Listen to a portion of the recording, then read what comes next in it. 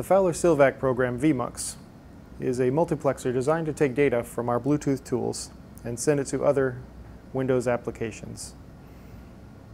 There is a Lite and a Pro version of this software. We'll be demoing the Lite version today, which is good for one tool and is free of charge.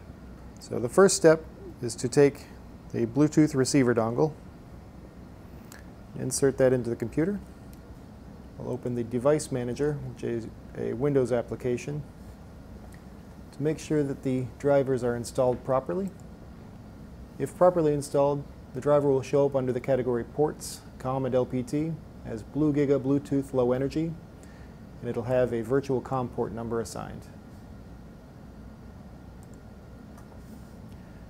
Once this is the case, you should see dongle 1 show up on VMUX. We can now expand the settings. We can see here that there was a tool connected previously. If we're connecting a different tool, the first thing we'll want to do is reset the configuration to get rid of that previous relationship. Now that the configuration is clear, we can move to the indicator.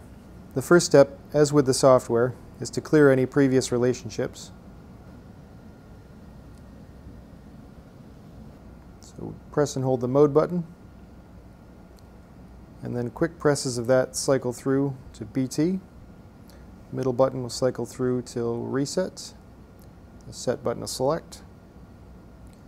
Go back in, hold mode. Quick presses of mode to get to BT. Select on. Now we see the Bluetooth icon flashing, which means it's searching for a relationship. You can hit BT scan on the software at this point. And the computer and the device will find each other and link up. You can check that the relationship is working properly, and moving the tool through its range and seeing if the values change on the screen. Once the tool is connected, we can see that the in-port COM is that of the Bluetooth receiver dongle, and the out-port COM is a virtual COM port created by VMUX, on which the data from this tool will be exported. So if you're using an SPC program or another program that speaks RS-232, you would want to direct towards COM1. This is customizable.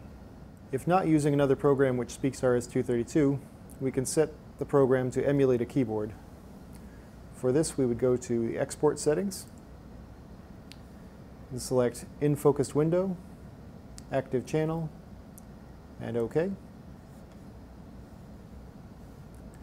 Now if we open another Windows application, in this example Notepad, data can be sent from the tool using the center button or the F9 key on the computer. So this is how to configure Bluetooth pairing with Fowler Sylvac Bluetooth enabled gauges and VMUX software.